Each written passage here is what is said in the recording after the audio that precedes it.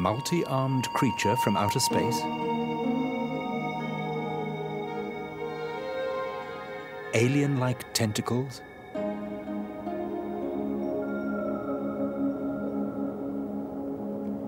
Interterrestrial organisms from another planet? Is it possible that creatures of this sort can exist on planet Earth? This is no man's land, a zone not from another planet, but a habitat on Earth that exists between time zones. This is the Inter-Tidal zone, the area that is between the high and low tide levels that surround the Earth's oceans. This zone that exists between tides can be on rocks and in temporary pools, or on the beach.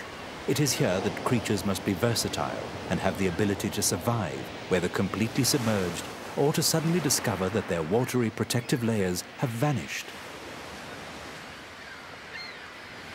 This bulia plough snail finds itself exposed by the outgoing tide, and its wriggling into the sand serves two purposes: avoiding sunburn and outwitting predators.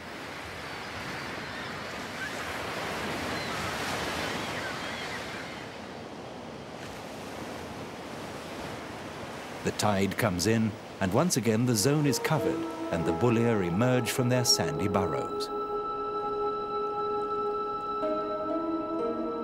First to emerge is their fleshy periscope, and once the all clear is called, they expose themselves fully and are off in search of food.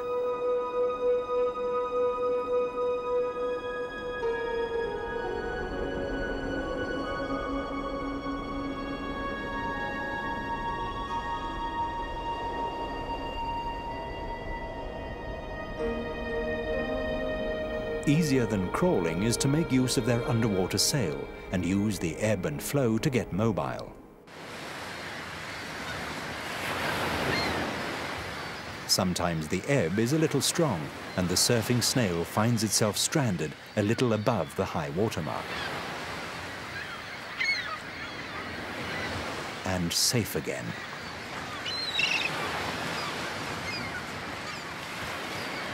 While kelp gulls are at the top of the food chain in this zone, strangely enough they cannot stomach bulia and therefore avoid these little snails.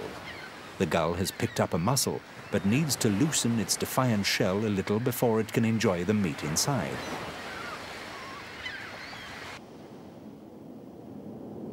This sand mussel could be seconds.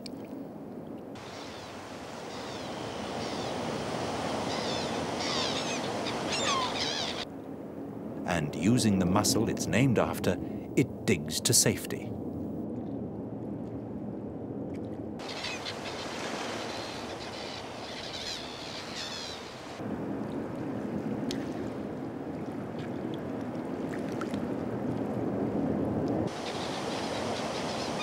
Once fully covered and safe, the sand mussel pokes out two siphons, one to inhale and the other to exhale.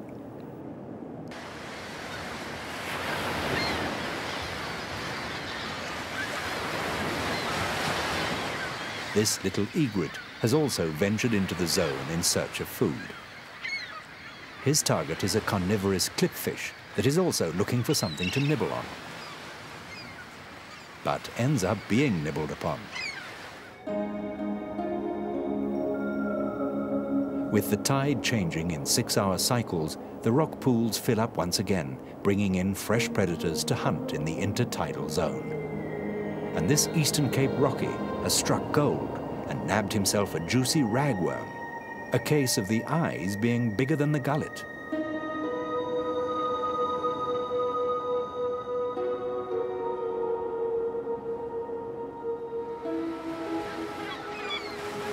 The meeting of two mighty elements is never a subtle affair, and where sea meets land, there is bound to be an extraordinary intercourse. Because the twilight creatures who exist in this neither here nor there environment represent a startling array of shapes and colors. Lifestyles governed by the cyclic tidal action that exposes and submerges them, this no man's land that is created and then absorbed as the ocean breathes.